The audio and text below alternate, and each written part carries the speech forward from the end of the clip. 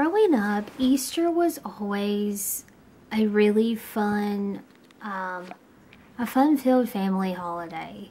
We used to get up, we would go to church, and then we would head out to my Aunt Cindy and Uncle Al's house for a giant Easter egg hunt.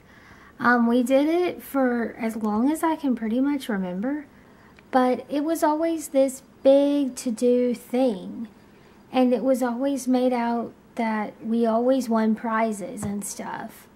And then somebody would always like tell a abbreviated thing of the Easter story, and then we'd say a prayer.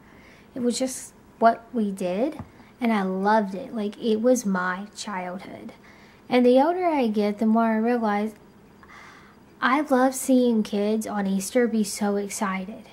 And it's about all the eggs and the prizes and all that stuff.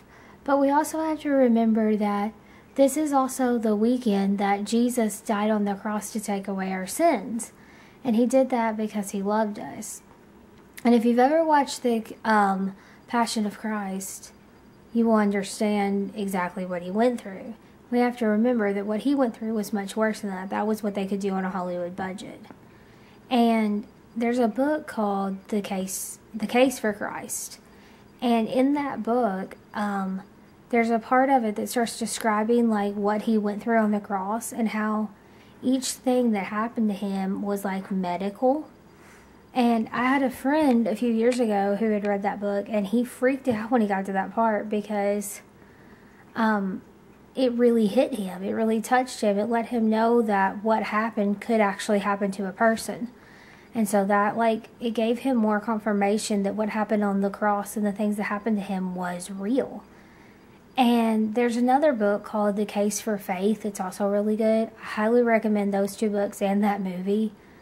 But I don't know. I wanted to reach out to anyone who has never seen those movies and read those books.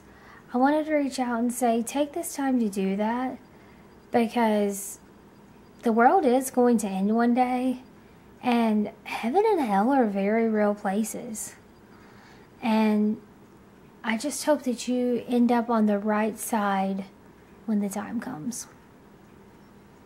And so I'm not trying to push my beliefs on anyone. I'm not trying to tell you that, oh, you have to be a Christian or anything like that. I'm just speaking from my heart and saying that that's what I believe.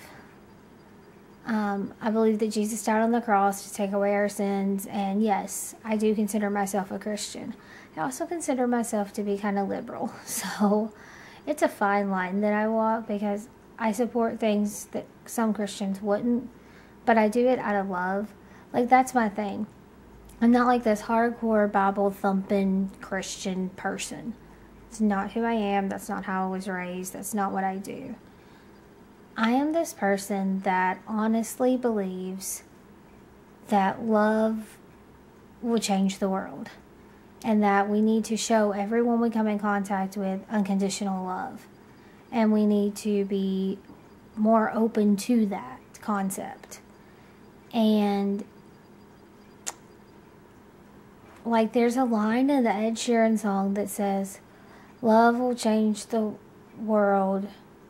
Love could change the world, but what do I know? It's something like that. And it really makes me think that if we all just loved each other, the world would be a completely different place. And so that's a task that I took on myself years ago, was to try to love people regardless of their beliefs, regardless of how they feel, regardless of anything. Just show them unconditional love.